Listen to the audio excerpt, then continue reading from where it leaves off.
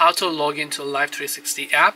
Hey everybody, welcome back to our channel. In today's video we're going to learn how we can log into our Life360 application, so make sure to watch the video till the end.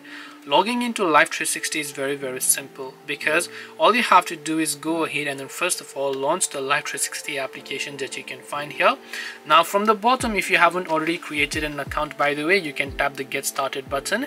If you already have created an account, you just have to tap the sign in button here, and all you have to do is just make sure to enter your phone number and then just log into your account. So in my case, if I just go ahead and then enter my country code here, then I'll just go ahead and then enter my phone number, then I can just tap the continue option to sign in to my Life360 account.